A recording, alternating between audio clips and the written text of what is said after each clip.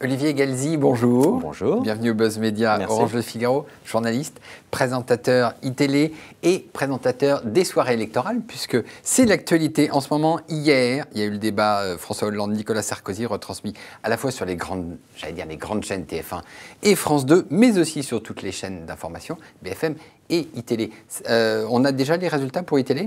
Non, on n'a pas le détail du résultat, mais on avait commandé une étude la dernière fois que ça avait été fait avec l'interview à l'Élysée, où 7 ou 8 chaînes avaient le même signal de l'Élysée. Et là, c'était très intéressant parce qu'on s'était aperçu que, grosso modo, évidemment, la majorité des gens les regardaient sur les chaînes dites historiques, oui. TF1, France 2, mais qu'ensuite, quand ça s'arrêtait et qu'on reprenait nos programmes propres, ils venaient voir nos débriefs. Voilà. Et là, en l'occurrence, nous, on avait doublé notre audience pendant le débrief, alors que la concurrence avait fait chuter la sienne. Donc alors, ce qu'on regarde effectivement sur les chaînes d'information, il y a le débat, et il y avait quasiment 16,9 millions de téléspectateurs sur TF1 et surtout France 2, et puis 900 000 à peu près sur toutes les autres chaînes. Ce qui est important pour une chaîne d'information comme la vôtre, c'est le décryptage, c'est le débrief. Aussi, oui, bien sûr. D'abord, ce qui est intéressant aussi, c'est de voir que maintenant, on rentre quand même dans toutes les logiques de plan média, de tous les hommes politiques. Donc, il y a quand même des lignes qui ont bougé. Et c'est vrai que sur cette élection, on l'a vu, c'est probablement la première élection présidentielle avec la présence réelle des chaînes Tout Info. Non pas qu'elles n'existaient pas avant, mais elles n'étaient pas montées dans cet agenda-là. Et là, on a vu qu'on était dedans et bien dedans, et j'allais dire presque même au milieu, parce qu'on a une capacité de direct toute la journée que les autres chaînes n'ont pas et qui permettent de faire vivre cette campagne. Alors précisément, cette campagne, on a vu qu'elle a consacré plutôt France 2 devant TF1, parce que France 2 s'y est impliqué beaucoup plus tôt. Et puis on peut dire sur les chaînes d'information, plutôt BFM TV, qui est monté à 2,1% de part d'audience, que iTélé, qui est à 1% de part d'audience. J'imagine que ce n'est pas tout à fait votre point de vue. Ce que vous dites n'est pas tout à fait juste. On ne va pas se refaire le débat d'hier avec la bataille de chiffres. Je ne dis pas que vos chiffres sont faux, je dis juste que ce qui est important, c'est l'écart. Et l'écart n'a pas bougé. Voilà. Donc effectivement, quand on arrive sur de l'événement, tout le monde monte en même temps et donc proportionnellement, eh bien, effectivement, l'écart est resté le même. On est derrière très certainement. Mais je vous dis, nous, ce qui nous intéresse, c'est de voir quelle peut être la réaction du téléspectateur quand il a envie d'aller au-delà de ce programme, par exemple, qui avait été proposé à tout le monde, comme hier soir, et quand on va chercher un débrief derrière. Et puisque vous parlez de BFM, ils avaient, sur le débat dont je vous parlais, perdu 80 000 personnes, alors que nous doublions notre audience à ce moment-là. Donc ça veut dire quoi? Ça veut dire qu'aujourd'hui... Ça veut dire que la qualité d'analyse, c'est ça? On est devenu une référence sur la qualité. C'est la qualité d'analyse, c'est la réactivité, c'est quoi? C'est tout, mon capitaine. C'est la réactivité, effectivement, c'est la qualité de l'analyse, c'est la qualité du décryptage, et puis c'est le fait que tout ça est mis en image de manière sympathique. Voilà. Je ne sais pas si vous avez vu notre émission du premier tour, par exemple, mais je trouve que c'était plutôt bien. Alors, sympa. Le premier tour, on en a parlé. Le deuxième, c'est le 6 mai. Dispositif spécial. Je crois que iTélé prend l'antenne 16h, donc ça va être un peu long. Vous prenez le relais 19h. À 19h. Entre 19h et 20h, ça va être assez compliqué.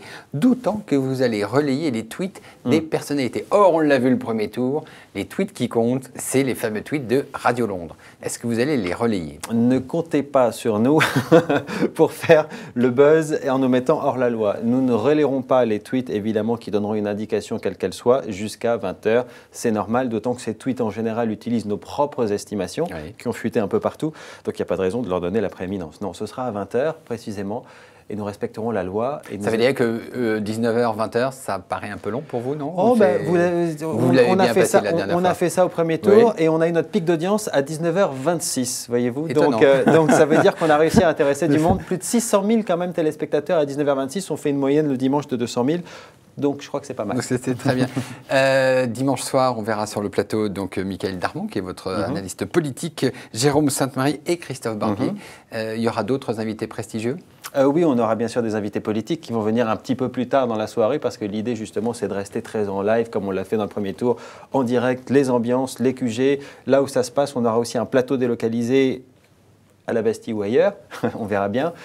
Là où le vainqueur, de toute façon, aura décidé de fêter ça, et on sera partout en direct. Voilà. Et après, dans ces plages de direct, quand à un moment donné, on a un petit peu de temps, parce que voilà, les déclarations sont terminées, alors là, on commence à faire venir les hommes politiques.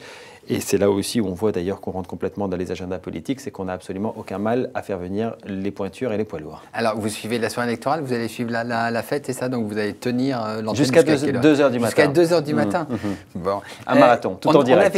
On avait vu lors du premier tour des chaînes qui n'avaient pas tout à fait les mêmes estimations et ça a posé quelques soucis. L'une d'entre elles, pour le dire, France 2 s'en est excusée. Vous allez vous baser sur quelles estimations à 20h? Les nôtres, celle de CSA qui a bien fait son boulot au premier tour, qui historiquement d'ailleurs a toujours bien fait son boulot et donc il n'y a pas de raison que ça change pour le second. C'est vrai qu'il y a eu un petit souci sur France 2, ils se sont expliqués, je n'ai pas de commentaire à faire là-dessus, mais en tout cas, nous, on n'a pas eu de problème de cet ordre, on est ravis de notre coopération avec l'Institut CSA et il va se poursuivre pour le second tour. Alors, vous disiez que les chaînes d'information ont eu leur place, c'est effectivement un des éléments essentiels de cette campagne. On a l'impression, et on l'a vu, il y a eu l'affaire Mera à Toulouse. Une chaîne d'information, ça réinvente l'information, il faut que ce soit très très chaud. Vous avez fait comment sur l'affaire Mera? On était en direct 24 heures sur 24 pendant quasiment 48 heures. De toute façon, toute l'onde de l'encerclement de l'appartement, évidemment.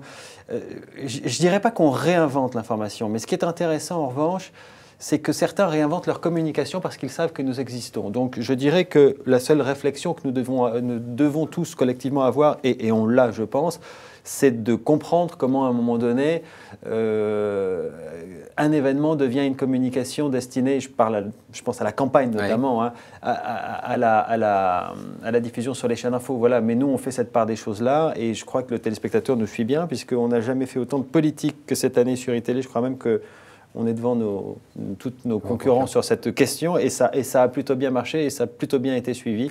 Donc il n'y a pas d'overdose et a priori on reste bien dans l'information et non pas des relais de communication comme certains le craignent avec cette émergence des chaînes Tout Info. Alors Olivier Galzi, vous étiez sur la matinale de France 2, Télématin.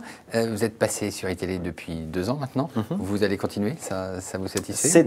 C'est une expérience qui est absolument géniale parce que France 2, c'est une très grosse structure, une très belle structure. iTélé, c'est une plus petite structure et c'est vrai qu'on arrive à avoir une réactivité dans des petites structures comme celle-là. Et en plus, moi, j'ai un peu le sentiment que on est pionnier d'un monde nouveau quand même, mine de rien. Ce que vous disiez, c'est très juste. Fondamentalement, l'information aujourd'hui, elle a totalement changé la télévision. Et là, on en a vu que les prémices, la présidentielle a été un catalyseur et je pense que ça va continuer à faire exploser. Et donc être là, c'est d'une certaine manière être un peu dans ces pionniers. Voilà. Donc c'est intéressant comme expérience, c'est sûr. Très bien, Olivier Galzi. On vous suivra le 6 mai. Je vous remercie et nous nous retrouvons demain avec un nouvel invité. Merci. Merci.